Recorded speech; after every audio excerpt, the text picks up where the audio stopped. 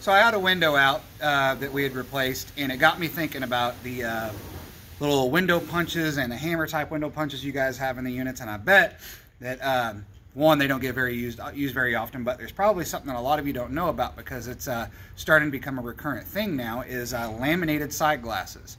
Now, everybody knows about laminated windshields and when the way they break, they spider crack, and they're all gluey, and they don't fall apart. And everybody's used to side windows that are tempered glass. Usually when you hit a side window glass with one of these and it's tempered, you punch it, it shatters into a million pieces, and you can get somebody out of the car if you need to. On laminated glasses, that is not the case. And there's one really easy way to tell. If you get there and you see a side glass that has a crack in it, chance is, can you see that there?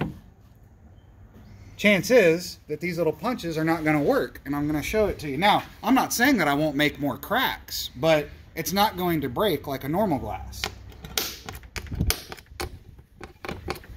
Oh, I don't want to go anymore.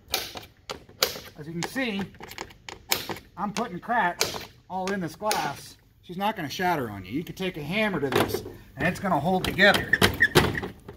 Very, very tough glass. So if you already see a crack in the glass and it's not shattered, do not waste your time with a hammer or one of these. And if you are going to use one of these, or the hammer style, have your gloves on and have safety glasses on, because I guarantee you glass will go flying everywhere right into your daggone eyeball. And then with these on a tempered piece of glass, you'll push and it'll break, and then your hand goes right into the shower of glass. Now those little things will cut you.